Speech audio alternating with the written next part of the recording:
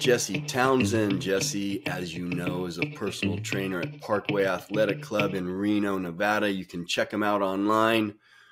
Welcome, Jesse. Hey, Steve. Good to be here, man. Hey, so let's say I'm a new client and I have, my thighs are a little big and I want to get them smaller, or I have this big gut. So I'm sure you can give me some exercises to make my gut smaller, right? That like the ab machine.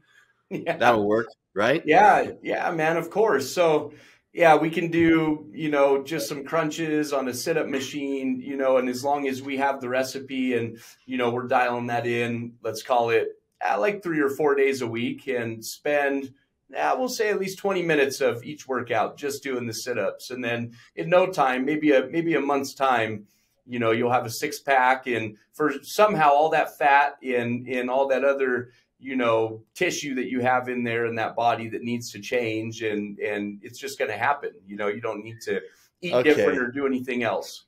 All right. I hope you can all sense the sarcasm oozing off of him. Yeah. Because that's what it's doing. And the thing about to get smaller, you got to lose body fat. And to do that, you have to burn it. But here's the tough thing. We don't get to pick where our body burns the fat. And usually the place you want it to go the most is probably the place it's going to come off last. But we don't get to choose where we get smaller. We can help choose where we get bigger by lifting weights and doing resistance training. So, Jesse, how do we really smaller? Yeah, the real way to, dial in waistline, or really to shrink any area that you want to shrink and cut inches off. A lot of that, of course, just like everything else that we talk about in relation to, steps and ways to, get this fitness and health thing on track. A lot of that's going to start in the kitchen. So, the diet part of it is going to be probably your main effort there for getting inches off and making big change in what is considered, your body's composition, right? So, yeah, there is no way, just to go back to where I was being, playful, there is no way just to do an exercise. And that's it. This is like probably one of the most common things I get asked when I'm doing, what is my, educational interview, if you want to call it that, my preliminary stage of getting somebody set up with a personal training program. And when I'm talking to people, that's something that a lot of the times when they're in the beginning of a program, they want to rush right to, hey, how do I get my waist smaller? How do I get my legs, to be tighter? Or, how do I get, whatever part of their body to shrink, basically?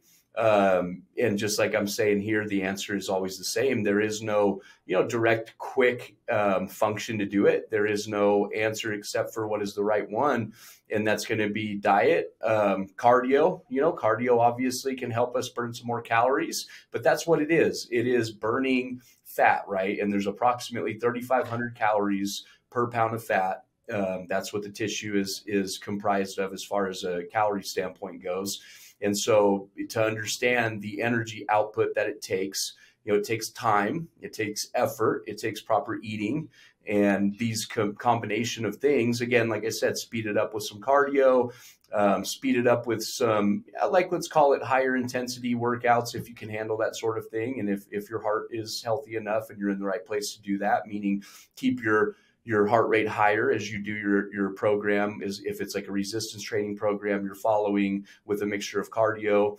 Again, your heart's not going to know the difference whether you're on a treadmill or you're doing resistance training at a higher pace and keeping your heart rate sped up a little bit so you burn more calories and in a sense burn some more fat, right? But it's going to come down to, again, not putting back in this energy and these calories that you burn to a percentage where you're going to continue to gain or put on extra fat, right? So, and again, long term, putting in that resistance training and putting in those hours in that program, you're going to build muscle. Muscle is a catalyst for burning fat.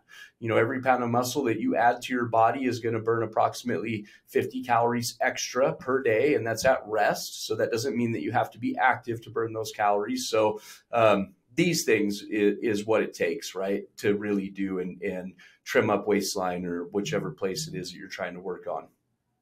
Yeah, great input, Jesse, as always. Just to close this quick video out, the thigh machine that you move in and out is not going to make your legs thinner. It's going to make them look wider because that's what you're doing. Same with the ab machine. If you want to try a machine that will help you reduce the size of your body, try the treadmill. So thanks for being with us, Jesse, at Parkway Athletic Club. We'll talk to you soon. Thank you.